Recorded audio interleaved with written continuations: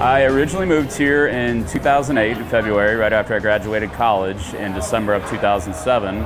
I was supposed to move to Charleston, South Carolina, open a bar. Things kind of fell through.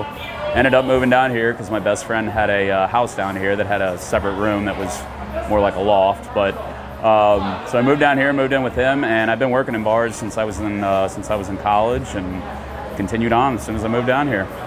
No, I think the concept just kind of became what it is because you know, me and previous owners, this is what we wanted as a place, as a bar of our own. So, you know, we wanted something that's kind of like your hometown bar even when you're not at home. You know, we didn't want the Key West kind of, you know, tourist traps, that kind of stuff. We wanted to be a little bit off the beaten path, and that kind of gets everybody, puts them in like a comfortable spot when they're here. Watch whatever they want, hang out, listen to some good music, play some pool, drink some beers.